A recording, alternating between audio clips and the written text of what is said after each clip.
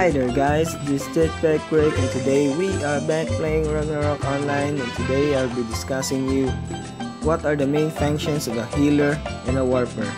Not a healer where you will go around with your party and heal. A healer which is in that memo place or a save point place where you could only just sanctuary, and also a warper guys. This is two are really simple tasks, but this is really a hero guys, because in War of Emperium you just can't go all in that castle in last minute or rushing in that castle. If you can die, you need a full HP guys.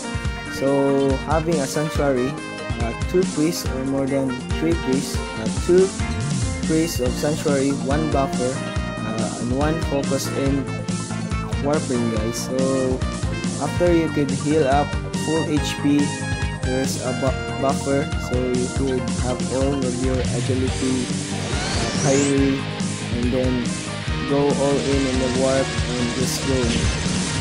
So this is really more important in last minute attacks and also in defending your castle, because mostly if you die, you need to go back right away and defend those entrance guys. So the main function of this sanctuary or a healer in that save point is very important. So make sure you have a healer, a buffer, and a warper in War of Emperium, so you could have a big chance of defending and attacking right away. Even though if you have a big guild and you don't have this really set up in your guild, it could take time to rest back or having a reinforcement back in that castle to defend your Emperium guys. So it's really needed to have a warper, a buffer, and a healer guys. A sanctuary level 7 or 10.